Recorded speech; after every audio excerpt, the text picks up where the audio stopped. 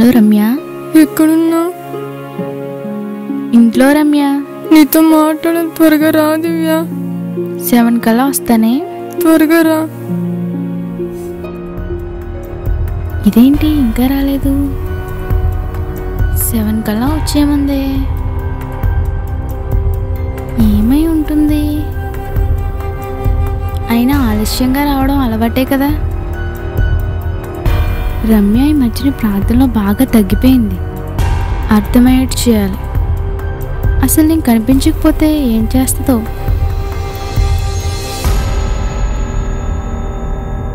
ఇదేంటి ఇంకా రాలేదు? ఈ టైంకి వచ్చేయాలి. ఒకసారి కాల్ చేస్తాను.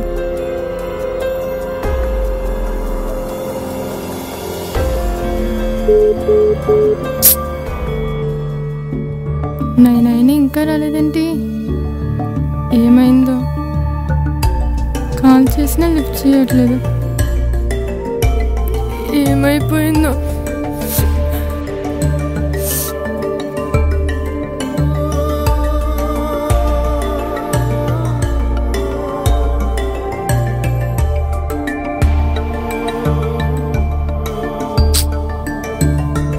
రమ్య, దివ్య, ఏమైంది? ఎందుకు ఇంత లేట్ చేసావే? రమ్య సారీ. నీకేమైందని ఎంత టెన్షన్ పడ్డానో తెలుసా? మా నాన్న నెక్స్ట్ డే స్టడీస్కి కేరళ పంపిస్తా అన్నారే. నిన్ను చూడకుండా ఉండలేను దివ్య.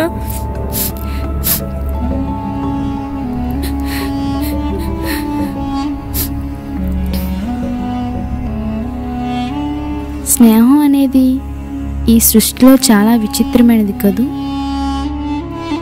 మనకు నచ్చిన వారు కనబడకపోయినా, మాట్లాడకపోయినా ఆ బాధ ఇలానే ఉంటుంది. నేనంటే నీకెంతో ఇష్టం కదూ.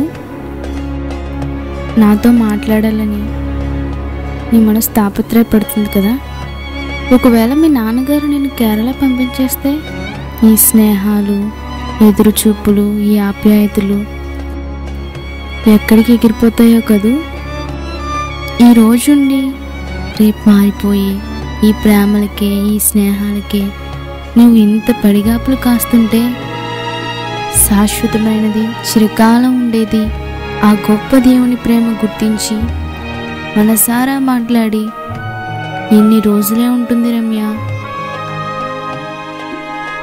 వ్యాపారానికి పెట్టుబడి ఎంత అవసరమో క్రైస్తవ జీవితానికి ప్రార్థన అంతే అవసరం.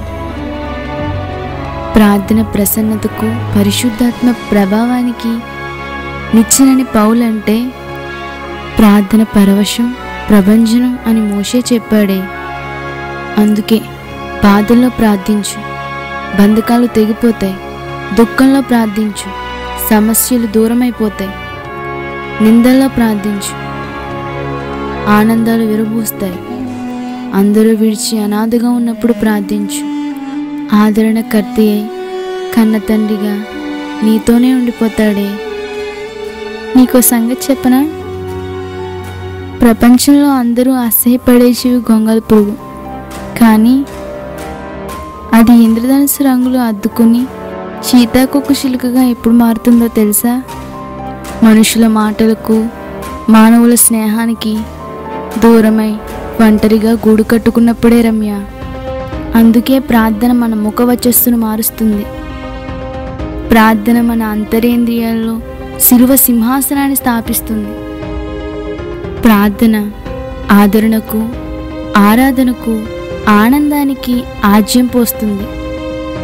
చెదరిన బ్రతుకులు చిగురించాలన్నా, చెడిన హృదయాలు విరబూయాలన్నా, చీకటి బ్రతుకులు తేజోమయం కావాలన్నా అవసరమైనది ముమ్మాటికి ప్రార్థన, ప్రార్థన, ప్రార్థనే. నువ్వు ప్రార్థనకు దూరం అవుతున్నావని ఇలా చేశాను రమ్య. ఈ రోజుల్లో సహాయం చేసే స్నేహితురాలు చాలామంది ఉన్నారు, కానీ నీలా ఆత్మీయంగా బలపరిచేవారు చాలా తక్కువ మంది ఉన్నారు దివ్య. నీలో ఈ మార్పు చూసి చాలా సంతోషంగా ఉంది రమ్య. పద, మన మందిరానికి వెళ్ళి కలిసి ప్రార్థన చేద్దాం.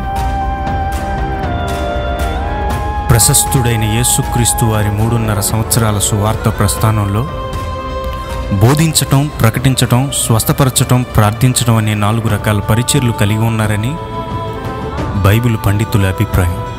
కానీ బోధించటం, ప్రకటించటం, స్వస్థపరచటం అనే పరిచర్లు తన పరిచారకులకు అప్పగించి ఆయన నేటి వరకు నిత్యరక్షణకు కారణమైన నిరంతర ప్రార్థన చేస్తూనే ఉన్నారు.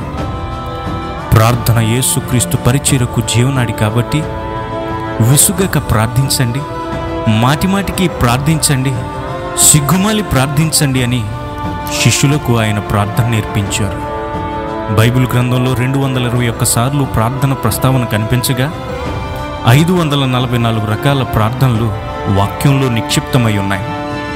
ఫ్రాన్స్ దేశపు రాణి క్వీన్ మేరీ తన ప్రత్యర్థి అయిన ఇంగ్లాండ్ దేశపు రాణి క్వీన్ ఎలిజబెత్కు కానీ తన సైన్యానికి కానీ భయపడేది కాదు. కానీ తన దేశంలో నిత్యము ప్రార్థన చేసే జాన్ నాక్స్ అంటే తనెంతో భయపడుతున్నట్లు తన సైన్యానికి అప్పుడప్పుడు తెలియజేస్తూ ఉండేది. ప్రార్థించే వారి చేతుల మీదే దేశం భవిష్యత్తు ఆధారపడి ఉంది.